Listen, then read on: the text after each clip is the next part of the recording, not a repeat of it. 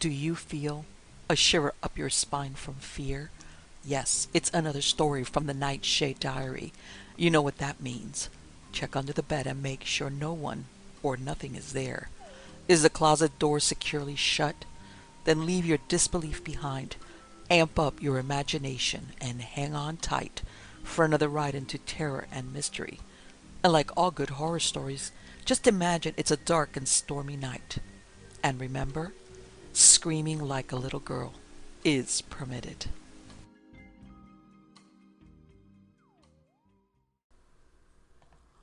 The Whispering Mummy by Sax Rohmer. Part 1.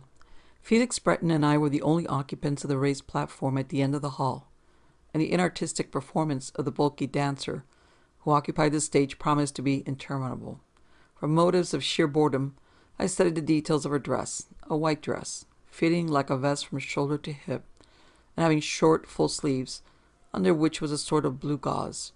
Her hair, wrists, and ankles glittered with barbaric jewelry and strings of little coins.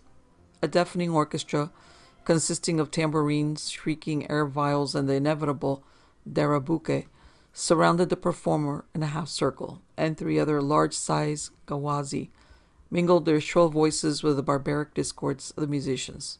I yawned. As a quest of local color, Breton, I said, this evening's expedition can only be voted a dismal failure. Felix Breton turned to me with a smile, resting his elbows upon the dirty little marble-topped table. He looked sufficiently like an artist to have been merely a painter, yet his gruesome picture, Le Roi s'amuse, had proved the salvation of the previous salon. Have patience, he said. It is Cherie et Dur, Tree of Pearls, that we have come to see, and she has not yet appeared. Unless she appears shortly, I replied, stifling another yawn, I shall disappear. But even as I spoke, there arose a hum of excitement throughout the crowded room. The fat dancer, breathless from her unpleasing exertions, resumed her seat, and all the performers turned their heads towards the door at the side of the stage. A veiled figure entered with slow, lithe step, and her appearance was acclaimed, excitedly. Coming to the center of the stage, she threw off her veil with a swift movement, and confronted the audience, a slim barbaric figure. I glanced at Felix Breton. His eyes were glittering with excitement. Here at last was the Gazille of romance, the Gazille of the Egyptian monuments, a true daughter of that mysterious tribe who in the remote past of the Nile land wove spells of subtle moon magic before the golden pharaoh. A monstrous crash from musicians opened the music of the dance, the famous gazelle dance, which commenced to a measure of long, monotonous cadences. Shirjuret Edur began slowly to move her arms and body in that indescribable manner which, like the stirring of palm fronds, speaks the veritable language of the voluptuous Orient. The attendant dancers clashing their miniature cymbals, the measure quickened and swift-passioned, informed the languorous body, which magically became transformed into that of a leaping nymph, a bacchant, a living illustration of Keats' wonder words. Like to a moving vintage, down they came, crowned with green leaves and faces all aflamed, all madly dancing through the pleasant valley to scare thee melancholy. At the conclusion of her dance, Shujeret Edur, resuming her veil, descended to the floor of the hall and passed from table to table, exchanging light badinage with those patrons known to her. Do you think you could induce her to come up here, Carnaby? Said Breton excitedly. She is simply the ideal model for my danse funèbre. Any inducement, other than our presence in this select part of the establishment, I replied, offering him a cigarette, is unnecessary. She will present herself with all reasonable dispatch. Indeed, I had seen the dark eyes glance many times towards us as we sat there in distinguished isolation, and even as I spoke, the girl was ascending the steps from whence she approached our table, smiling in friendly fashion. Breton's surprise was rather amusing when she confidently seated herself, giving an order to the cross-eyed waiter in close attendance. It would be our privilege, of course, to pay the bill. Of it being a privilege, no one could doubt, who had observed the envious glances cast in our direction by less favored patrons. As Breton spoke no Arabic, the task of interpreter devolved upon me, and I was carrying on quite mechanically when my attention was drawn to a peculiarly sinister-looking person seated alone at a table close beside the corner of the stage. I remembered having observed him address some remark to Shijeret Edur, and having noted that she seemed to avoid him. Now he was directing upon us a glare so electrically baleful that when I first detected it, I was conscious of a sort of shock. The man was rather oddly dressed, wearing a black turban and a sort of loose robe not unlike the burnous of the desert Arabs. I concluded that he belonged to some religious order, and that his bosom was inflamed with a hatred of a most murderous character towards myself, Felix Breton, and the dancer. I endeavored, without attracting the girl's notice, to indicate to Breton the presence of the man of the glare. But the artist was so engrossed in contemplation of Shijeret Edur, and kept me so busy interpreting, that I abandoned the attempt in despair. Having made his wishes evident to her, the girl readily consented to pose for him, and when next I glanced at the table near the stage, the man of the glare had disappeared. What induced me to look towards the rear of the platform upon which we were seated, I know not, unless I did so in obedience to a species of hypnotic suggestion. But something prompted me to glance over my shoulder, and for the second time that night I encountered the gaze of mysterious eyes. From a little square window these compelling eyes regarded me fixedly, and presently I distinguished the outline of a head surmounted by a white turban. The second watcher was Abu Taba. What business could have brought the mysterious Iman to such a place was a problem beyond my powers of conjecture, but that he was silently directing me to depart with all speed, I presently made out. Having signified by a gesture that I had grasped the purport of his message, I turned again to Breton, who was struggling to carry on a conversation with Shijeret Edur in his native French. I experienced some difficulty in inducing him to leave, but my arguments finally prevailed, and we passed out into the dimly lighted street. About us in the darkness, pipes wailed, and there was the dim throbbing of the eternal Darabuke. We were in that part of Al-Wasser adjoining the notorious square of the fountain. Discordant woman voices filled the night, and strange figures flitted from the shadows into the light streaming from the open windows. It was the center of secret Cairo, the midnight city, and 3 paces from the door of the dance hall, a slim, black-robed figure suddenly appeared at my elbow, and the musical voice of Abu Taba spoke close to my ear. "Be on the terrace of Shepherds in half an hour." The mysterious figure melted again into the shadows about us. Part 2. On the deserted hotel balcony, Abu Taba waited for me. "It was indeed fortunate, Carnaby Pasha," he said, "that I observed you this evening." "I am greatly obliged to you," I replied, "for watching over me with such paternal solicitude. May I inquire what danger I have incurred?" I was angrily conscious of feeling like a schoolboy suffering reproof. "A very great danger," Abu Taba assured me, his gentle musical voice expressing real concern. "Ahmad es-Kabir is the lover of the dancer called Shijeret Edur, although she who is of the Gawazi of Kenne does not return his affections." "Ahmad es-Kabir? Do you refer to a malignant-looking person in a black turban?" I inquired. Abu Taba gravely inclined his head. "He is one of the Rifaye, the black darwishes. They practice strange rites and are by some accredited with supernatural powers. For you the danger is not so great as for your friend, who seemed to be speaking words of love to the Gaziye." I laughed shortly. "You are mistaken, Abu Taba," I replied. "His interest was not of the character which you suppose. He is an artist and merely desired the girl to pose for him." Abu Taba shrugged his shoulders. "She is an unveiled woman," he said contemptuously, "but love in the heart of such one as Ahmad is a terrible passion, consuming the vitals and rendering whom it afflicts either a partaker of paradise or as one of the evil jinn." "In the particular case under consideration," I said, "it would seem distinctly to have produced the latter and less agreeable symptoms." "Let your friend step warily," advised Abu Taba, "for some who have aroused the enmity of the black darwishes have met with strange ends, nor has it been possible to fix responsibility upon any member of the order. You think my poor friend Felix Breton may be discovered some morning in an unpleasantly messy condition?" "The black darwishes do not employ the knife," answered Abu Taba. They employ strange and more subtle weapons. I stared hard at him in the darkness. I thought I knew my Cairo, but this sounded unpleasantly mysterious. However, I'm indebted to you, Abu Taba, I said, for your timely warning. As you know, I always personally avoid any possibility of misunderstanding in regard to my relations with Egyptian womenfolk. With some rare exceptions, agreed Abu Taba, particulars of which escape my memory at the moment. You have always been a model of discretion, Kurnabi Pasha. I will warn my friend, I said hastily, of the view of this conduct mistakenly taken by the gentleman in the black turban. It is well, replied Abu Taba. We shall meet again ere long. Experience had taught me that Abu Taba's warning were not to be lightly dismissed, and I knew enough of the fanaticism of the strange Eastern sects whereof the Rifaye, or Black Dervishes, was one, to realize that it would prove an unhealthy amusement to interfere with the domestic affairs.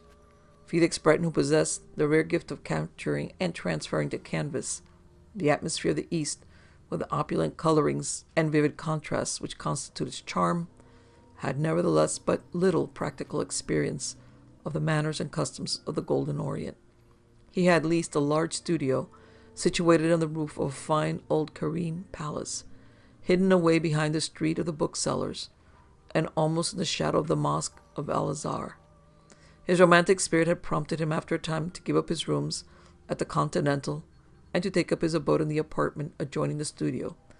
That is to say, completely to cut himself off from European life and to become an inhabitant of the Oriental city. With his imperfect knowledge of the practical side of native life in the East, I did not envy him, but I was fully alive to his danger, isolated as he was from the European community, indeed from modernity.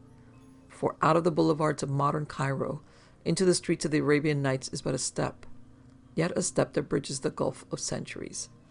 As I entered his studio on the following morning, I discovered him at work upon the extraordinary picture Danse Funèbre. Shirjit Edur was posing in the dress of an ancient priestess of Isis. Breton briefly greeted me, waving his hand toward a cushioned divan, before which stood a little coffee table bearing decanters, siphons, cigarettes, and other companionable paraphernalia. Making myself comfortable, I studied the picture and the model. Danse Funèbre was an extraordinary conception, representing an elaborately furnished room, apparently that of an antiquary or Egyptologist, for a multitude of queer relics decorated the walls, cabinets, and the large table at which a man was seated. Boldly represented immediately to the left of his chair stood a mummy in an ornate sarcophagus, and forth from the swathed figure into the light, cast downwards from an antique lamp, floated a beautiful spirit shape, that of an Egyptian priestess. Upon her face was an expression of intense anger, as her fingers crooked in sinister fashion. She bent over the man at the table. The mummy in the sarcophagus depicted on the canvas stood before me against the wall of the studio, the lid resting beside the case. It was molded, as is sometimes seen, to represent the face and figure of the occupant, and was as fine an example of the kind I had met with. The mummy was that of a priestess and dancer of the great temple at Philae, and it had been lent by the museum authorities for the purpose of Breton's picture. His enthusiasm at first seeing Shirjit Edur was explainable by the really uncanny resemblance which the girl bore to the modeled figure.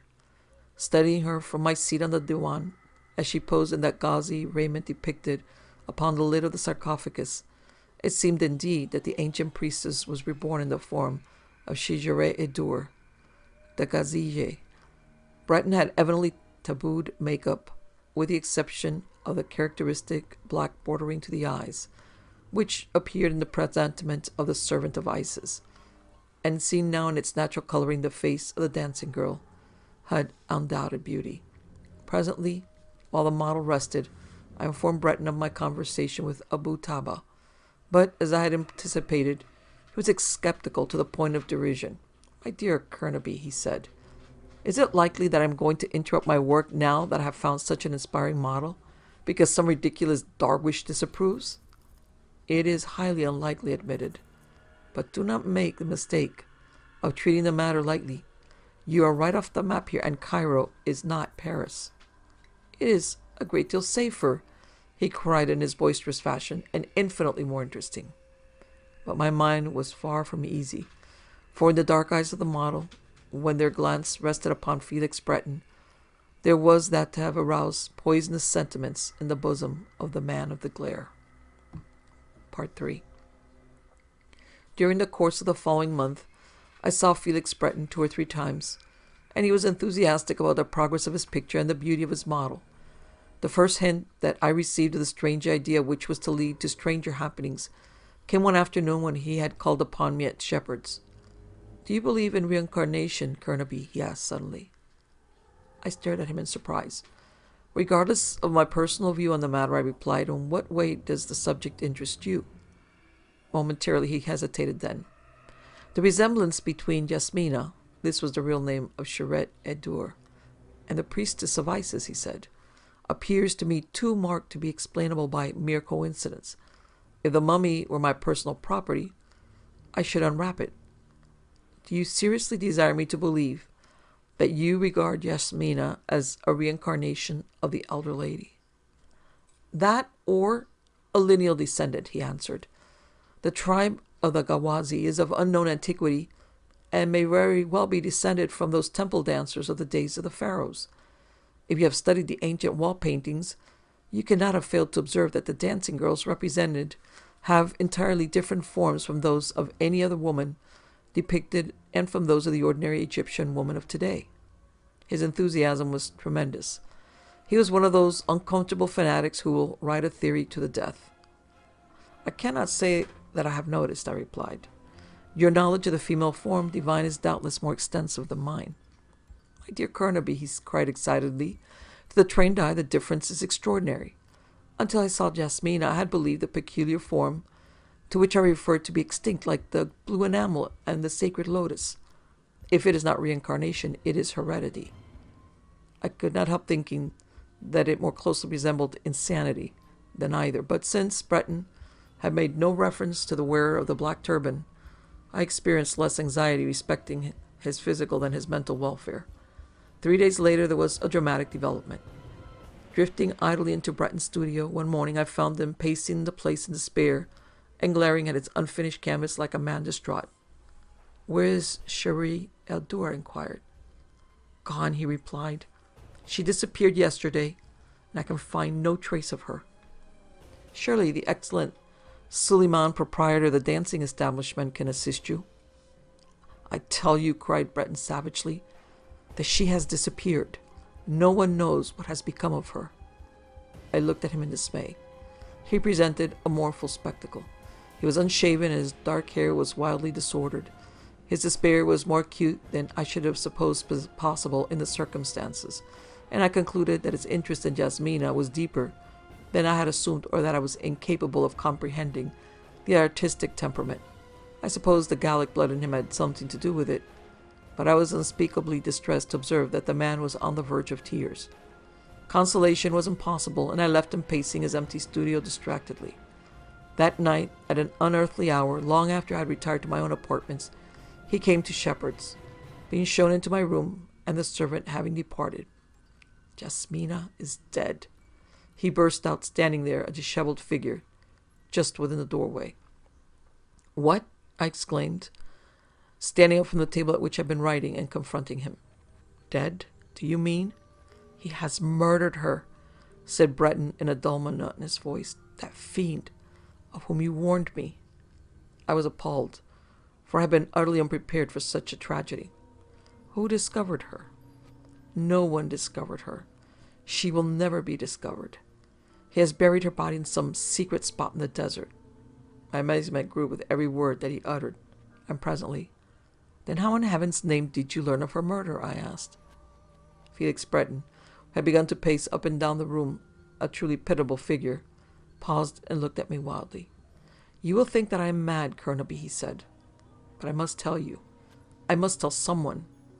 I could see that you were incredulous when I spoke to you of reincarnation, but I was right, Carnaby. I was right. Either that or my reason is deserting me." My opinion inclined distinctly in the direction of the latter theory, but I remained silent, watching Breton's haggard fate. "Tonight," he continued, As I sat looking at my unfinished picture and trying to imagine what could have become of Jasmina, the mummy of the priestess, spoke to me. I slowly slank back into my chair. I was now assured that Felix Breton had formed a sudden and intense infatuation for Jasmina and that her mysterious disappearance had deranged his sensitive mind. Words failed me.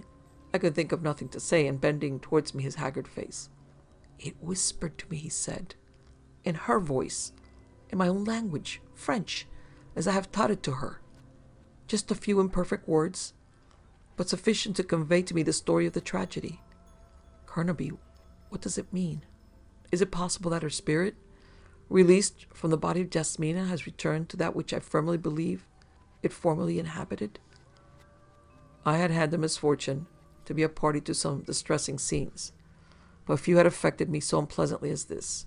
That poor Felix Breton was raving I could not doubt, but, having persuaded him to spend the night at Shepherd's, and having seen him safely to bed, I returned to my own room to endeavor to work out the problem of what steps I should take regarding him on the morrow. In the morning, however, he seemed more composed, having shaved and generally rendered himself more presentable, but the wild look still lingered in his eyes, and I could see that the strange obsession had secured a firm hold upon him. He discussed the matter quite calmly during breakfast, and invited me to visit the scene of his supernatural happening. I assented, and hailing Arabilla, we drove together to the studio. There was nothing abnormal in the appearance of the place, but I examined the mummy and the mummy case with a new curiosity, for Felix Breton was not mad, and this was a point upon which I recognized my incompetence to decide. The phantom voice was clearly the product of some trick. However, I was unable to discover anything to account for it. The sarcophagus stood against the outer wall of the studio, and near to a large lattice window, before which was draped a heavy tapestry curtain for the purpose of excluding undesirable light upon that side of the model's throne. There was no balcony outside the window, which was fully 30 feet from the street below. Therefore, unless someone had been hiding in the window recess besides the sarcophagus, trickery appeared to be out of the question. Turning to Breton, who was watching me haggardly, "You searched the recess last night?" I said. "I did, immediately. There was no one there. There was no one anywhere in the studio, and when I looked out of the open window, the street below was deserted from end to end. Naturally, I took it for granted that he would avoid the place, at any rate by night, and I said as much as we passed along the Musky together. I can never forget the wildness in his eyes as he turned to me. "I must go back, Carnaby," he said. "It seems like desertion, base and cowardly." Part 4. Breton did not join me at dinner that evening, as we had arranged that he should do, and towards the hour of 10 o'clock, growing more and more uneasy on his behalf, I set out for the studio, half hoping that I should meet him. I saw nothing of him, however, as I crossed the Espequilla Gardens and the Atabet El Khadra into the Musky. From thence onward to the Rond Point, the dark and narrow streets were almost deserted, and from the corner of the Sharia El Cordilla to the street of the bookbinders, I met with no living thing save a lean and furtive cat. My footsteps echoed hollowly from wall to wall of the overhanging buildings, as I approached the door giving access to the courtyard, from which a stair communicated with the studio above. The moonlight slanting down into the ancient place left more than half of it in densest shadow, but just touched the railing of the balcony and the lower part of the Mushrabiyeh screen, making what once had been the harem apartments from the view of one entering the courtyard. Far above me, through an open lattice, a dim light shone out, though vaguely. This part of the house was bathed in the radiance of the moon, which dimmed that of the studio lamp, for the open window was the window of Breton's studio. The door at the foot of the stairs was partly open, and I ascended slowly, since the place was quite dark, and I was forced to feel my way around the eccentric turnings, introduced by an Arab architect, to whom simplicity had evidently been an abomination. A modern door had been fitted to the studio, and although this door was also unfastened, I rapped loudly, but receiving no answer, entered the studio. It was empty. The lamp was lighted, as I observed from below, and the faint aroma of Turkish tobacco smoke hung in the air. Clearly Breton had left but a few moments earlier, and I judged it probable that he should be returning very shortly, for had he set out for Shepherd's, he would not have left his door unlocked, and in any event I should have met him on the way. Therefore, having glanced into the inner room, which latterly Breton had been using as a bedroom, I sat down on the divan and prepared to await his return. The lamp whose light I had seen shining through the windows was that which hung before the model's throne, and the curtain which usually draped the window recess had been partially pulled aside, so that from where I sat I could see part of the center lattice, which was open. My mind at this time was entirely occupied with uneasy speculations regarding Breton, and although I had glanced more than once at the large unfinished picture on the easel from which the face of Chejere Edur peered out across the shoulder of the seated man, and several times had looked at the mummy set upright in its painted sarcophagus, no sense of the uncanny had touched me, or in any way prepared me for the amazing manifestation which I was about to witness. How long I had sat there I cannot say exactly, possibly for 10 minutes or a quarter of an hour, when suddenly an eerie whisper crept through the stillness of the big room. Since I had more than once been temporarily tricked into belief in the supernatural by means of certain ingenious devices, I did not really fall victim to the mysterious nature of the present occurrence. Yet I must confess that my heart gave a great leap, and I was forced to exert all my will to control my nerves. I sat quite still, listening intently for a repetition of that evil whisper. Then in the stillness it came again. "Felix," it breathed, "because of you, I lie dead in a grave in the desert. I died for you, Felix, and now I am so lonely." The whispering voice offered no clue to the age of the sex of the speaker, for a true whisper is toneless. But the words, as Breton had declared, were uttered in broken French and spoken with a curious accent. It ceased, that ghostly whispering, and I realized that my nerves could stand no more of it, for that it came or seemed to come from the mummy of the priestess was a fact as undeniable as it was horrible. Resorting to action, I sprang up and leaped across the room, grasping first at the curtain draped in the window on the right of the sarcophagus. I jerked it fully aside. The recess was empty. All 3 lattices were open, on the right, left, and in the center of the window. But craning out from the latter, I saw the street below to be vacant from end to end. Stepping back into the room, and metaphorically clutching my courage with both hands, I approached the sarcophagus, peered behind it, all around it, and finally into the soft face of the mummy itself. Nothing rewarded my search, but the studio of Felix Breton seemed to have become icily cold. At any rate, I found myself to be shivering, and walked deliberately, although it cost me a monstrous effort to do so. I descended the dark, winding stairway into the courtyard, now regaining the street, discovered to my intense annoyance that my brow was wet with cold perspiration. I had taken no more than 10 paces in the direction of the Souk es Soudan, when I heard the sound of approaching footsteps. For some reason, I could only suppose as a result of my highly strung condition, I stepped into the shelter of a narrow gateway, where I could see without being seen, and there awaited the appearance of the one who approached. It was Felix Breton, his face showing ghastly in the moonlight as he turned a corner. I could not be certain if a mere echo had deceived me, but I thought I could detect faintly the softer footfalls of someone who was following him. From my cover I had an uninterrupted view of the entrance of the house, which I had just left, and without showing myself, I watched Breton approach the door. At its threshold, he seemed to hesitate, and in that brief hesitancy were illustrated the conflicting emotions driving the man. I recalled the words he had spoken to me that morning. "I must go back, Carnaby. It seems like desertion, base and cowardly." He opened the door and disappeared.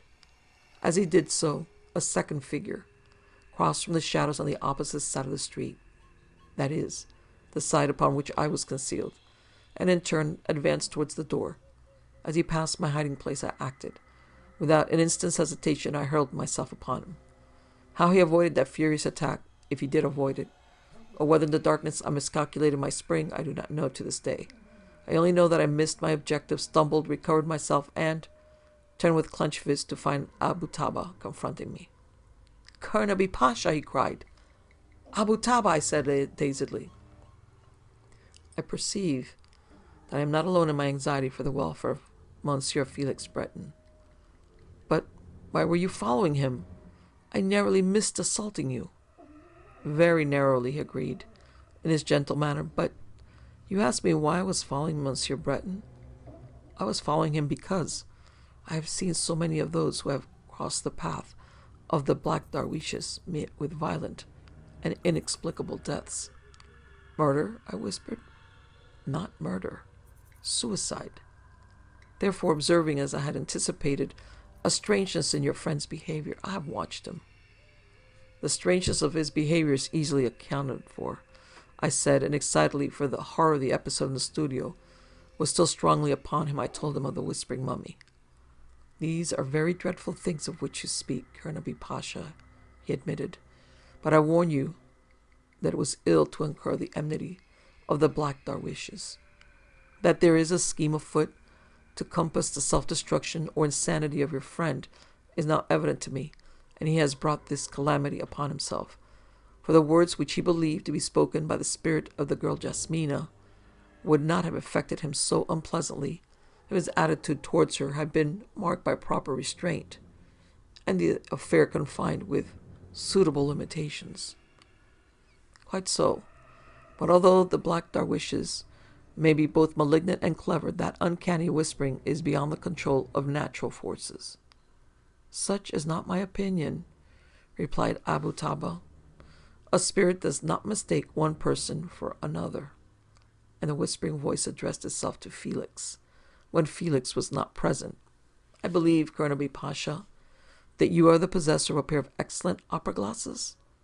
I suggest that you return to Shepherd's and procure them. Part 5.